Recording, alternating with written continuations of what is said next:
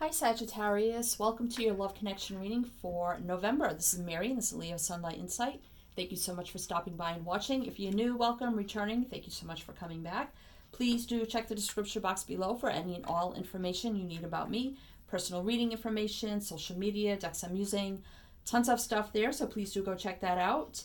And thank you to all my new subscribers, those who have reached out for personal readings, and those who have blessed me with an energy exchange, as in a tip or donation to the channel, is very much appreciated. So thank you for supporting the channel and being a part of its growth and helping me get the messages out to the people who need to hear them.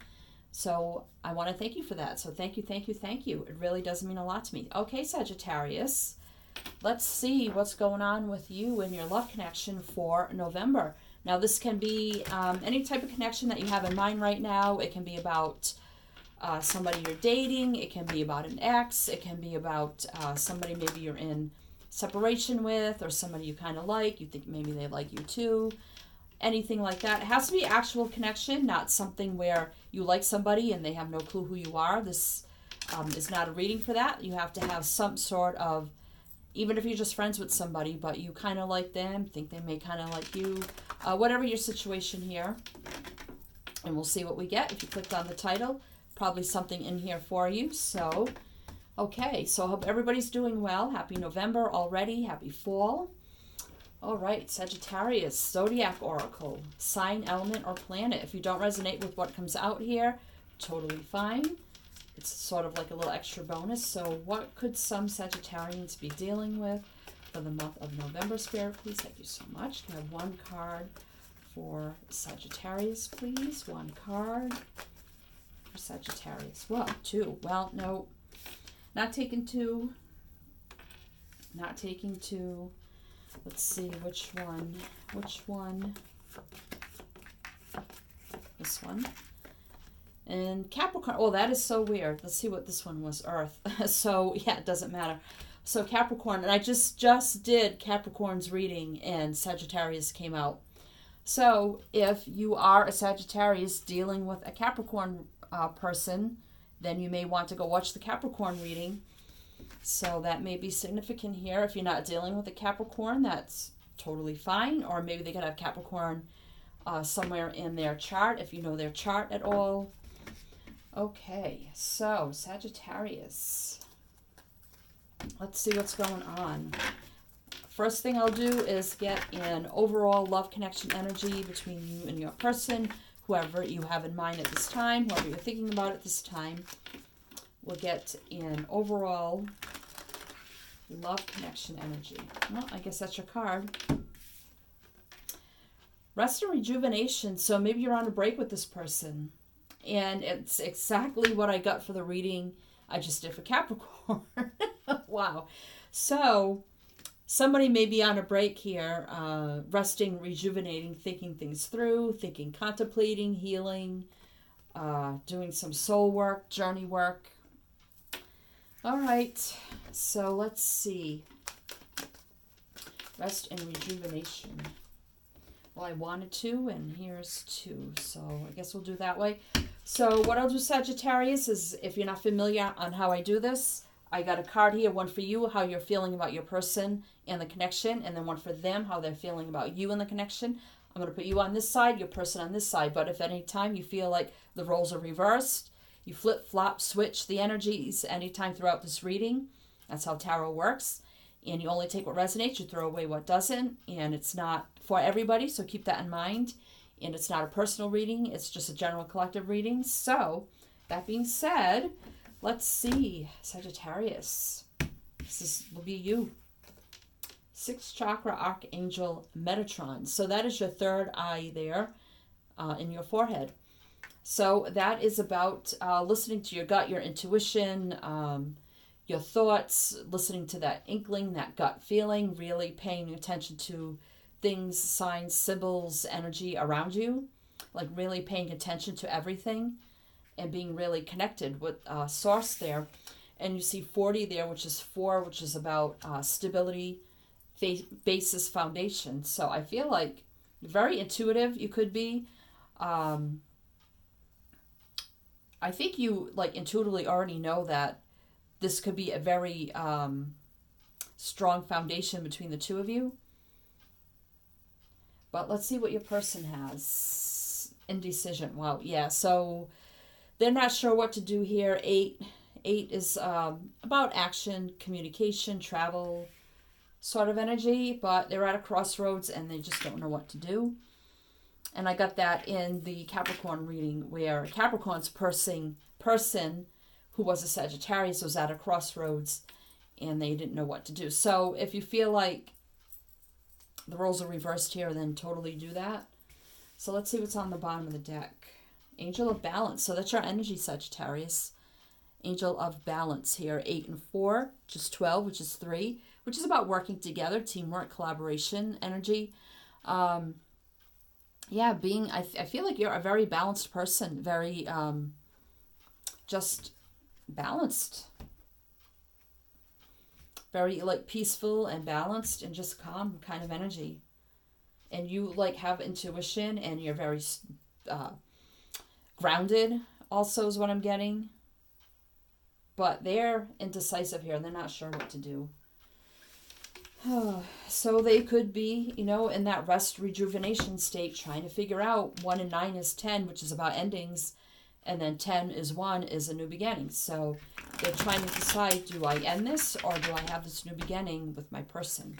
You, them, however it resonates. But let's see. Let's see what's going on. I just noticed 10, 10. So, all right.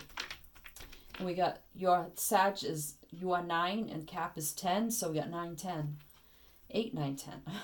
Just all right, so let's clarify you, the 6th chakra, the 7 of Wands. So this is being your energy, Leo, Sag, Aries, defensive, on guard, wanting to fight for this. And I got this in the other reading I did for Capricorn. You want to fight for this person. You want to stand up for this. You want to defend this relationship, this connection. This is like fighting and not giving up, like standing your ground.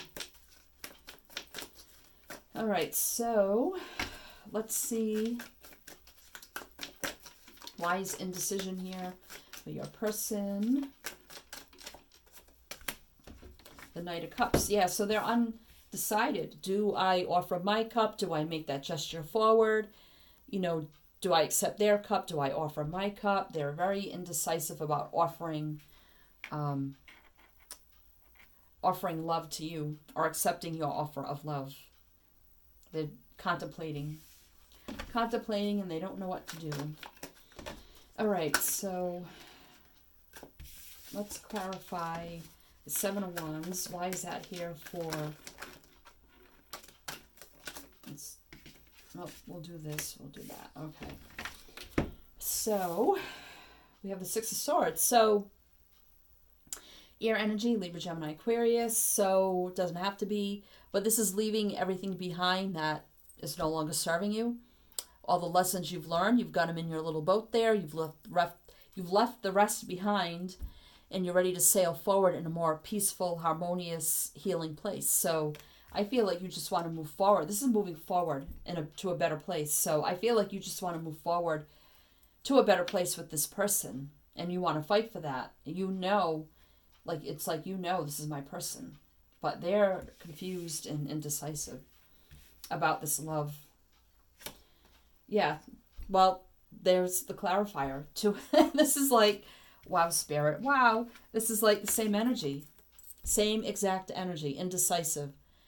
Can't make a decision, just can't do it. I can't make a decision. I don't know what to do.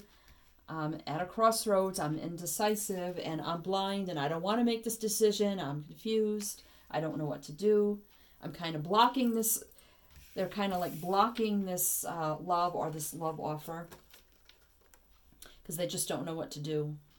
They don't know what to do, but I feel like there is love there because the Knight of Cups did come under their energy. So I feel like there is some sort of feelings there.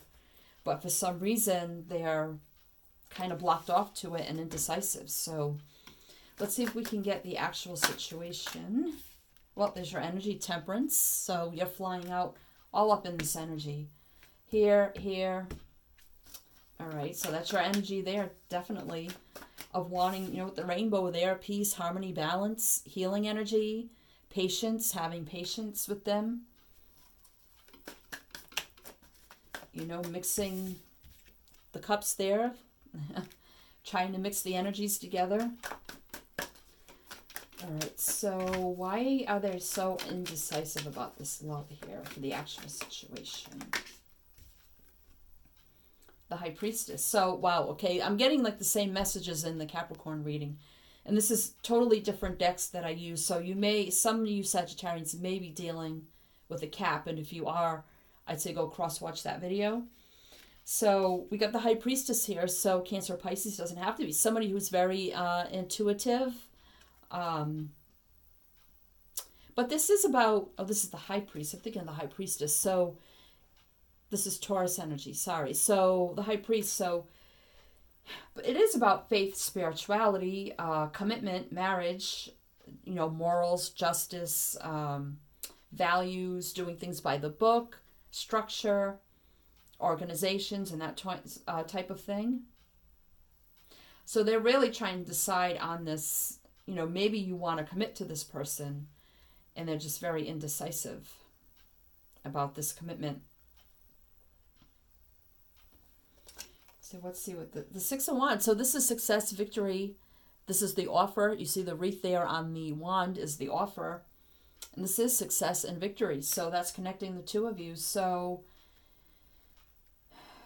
I think they'll come out of this because the success is here between the two of you. And connected to them is the commitment, marriage, whatever here, faith, spirituality. And you're being very patient with this person. You're just waiting for them. You're waiting, you know. So let's get more clarity on this. Well, there you go. Brand new beginning in love. So there it is. Divinely guided. Emotional fulfillment in every single way. Love, emotions, spirituality, faith, overflowing. Brand new divinely guided beginning in love. The Ace of Cups. So there's the brand new beginning. It's Cancer, Scorpio, Pisces. So let's see. The Five of Swords. Yeah, so... Oh. Now the Five of Swords can air energy here. So we got air here too. Libra, Gemini, Aquarius. So if they're not Capricorn, I mean... Well, we don't have any Pentacles yet. So we don't have Earth energy yet. So if they're not Capricorn, they could be any other sign. But the Five of Swords energy here is kind of this ego-driven, getting ahead of it at any cost kind of energy. Like you don't care how you do it, you just want to win kind of energy. And it's coming on their side. Maybe they think to you, because this almost looks like a trophy, even though it's a cup, that maybe they're in this energy of they think that you just want to win them over as a trophy for some reason. I don't know why I'm getting that message. And that's that Five of Swords energy. Like they think, oh, they just want to win me over and get me at all costs. You know, they really don't care. I'm just their trophy. I don't know where that's coming from. So that could be a message for somebody. Like they're in that mind space. It's like they want it. There is love there. They want the commitment, but they don't want to be just a trophy is what I'm getting. I never got that message before with the Ace of Cups. But that's what's coming through. But I think you can bring, you know, you can clear their energy and bring them the peace, harmony, and balance that they need to move forward in a better place to get them out of that mindset. I don't know why they would be thinking that. But I do see, you know, forward movement here, 2 sixes. So let's see your advice with this person, Sagittarius. Justice. Libra. Energy here doesn't have to be. So this is balancing out the scales. This is truth and clarity. So yeah, you definitely need to give them truth and clarity. And you need to balance things out. You are all about balance. We got balance here at Temperance. Balance over here.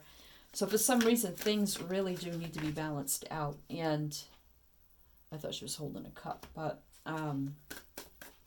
with this person, they really need to be clear on how you truly feel, what your intentions are. The sun, yeah, wow. Enlightenment, they need enlightenment. Leo energy here. Doesn't have to be, but they need enlightenment. They need,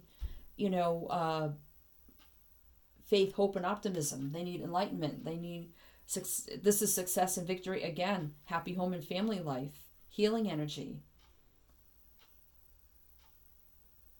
So yeah, they need enlightenment on how you truly feel with truth and clarity and balancing out the scales to get them out of this negative mindset so they can make a decision on this love offer here with the Knight of Cups.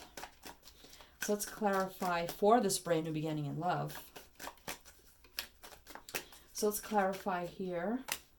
The Lovers, well, there you go. Coming together as one.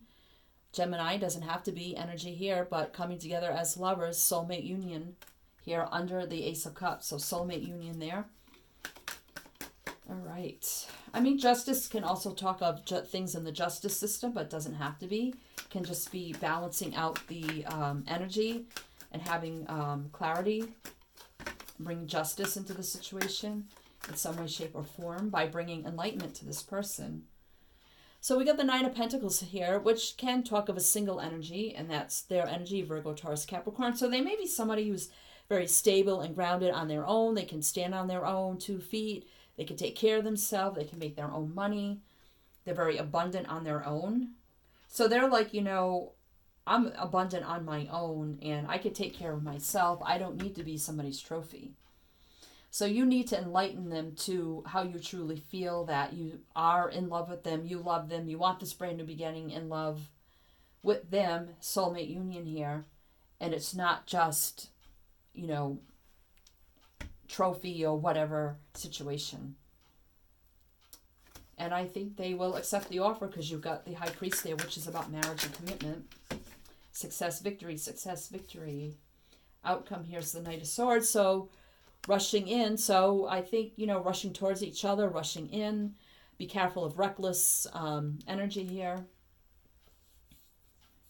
Rushing in with truth and clarity. So I think you will just rush in to this person and give them the truth and clarity that they need on this. So what else do we have for your outcome? The Two of Wands. So making decisions and plans together, moving forward for your future. It's right under the Lovers. Very passionate energy too. And now we have the Eight of Cups energy here. So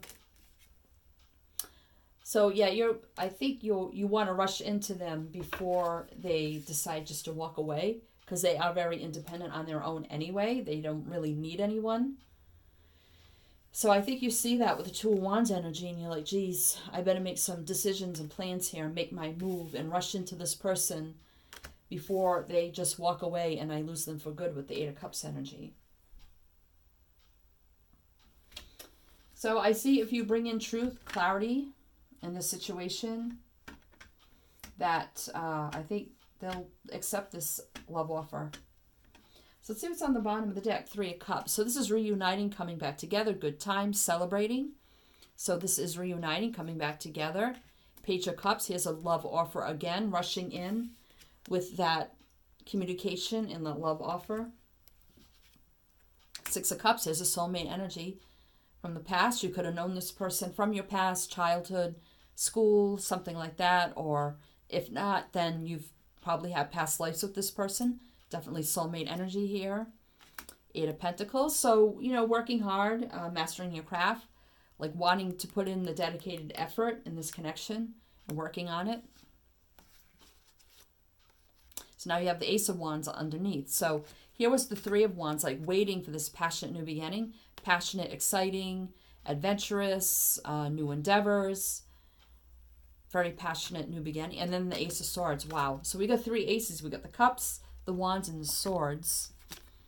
Truth, clarity. Here's that big rushing in with that big moment of truth and clarity for this person before you lose them. And this is a sword of success and victory. Enlightenment. Cutting away things not serving. Standing up. Telling it like it is.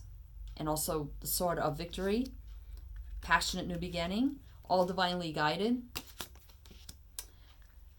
waited, but now, deciding to put in that effort and hard work, because this is a soulmate from past lives, possibly offering and extending out that cup of love, that offer, and reuniting, come together and rejoice and celebrating. So good energy there. So your advice is to bring truth and clarity to this person. So for the court cards, we have Cancer, Scorpio, Pisces. For the majors, let's see, we have Gemini. Your energy with Sag, Taurus, Libra, Leo. Okay. What do we have under here? We had...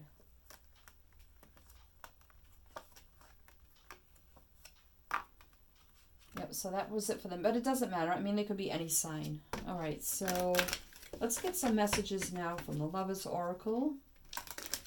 Just see what we get here between you and your person. All right, what do we have from the Lovers Oracle? This deck is hard to shuffle, so this I saw right away, new beginnings. So there you go. New adventure at waits, and we have the Ace of Wands there. Embrace it and live your life. And embrace it and live your dreams passionately. And there's a peace and harmony and balance with the dove there. So a new beginning for you and your person. And then here we have this card. Beware of what you are projecting, for the qualities you admire in one another are qualities you both possess. Equally so, the qualities you don't like are also your own reflection. And that always reminds me of the Twin Flame card, because that what happens with Twin Flames or soulmates. And then we have this card here, which is emotions are a natural and necessary part of life, but they can also distort your perception and cloud your vision. In order to see things clearly, you must let go of resentment. Okay, so what else do we have? Let's see if there's any other messages for Sagittarius for November.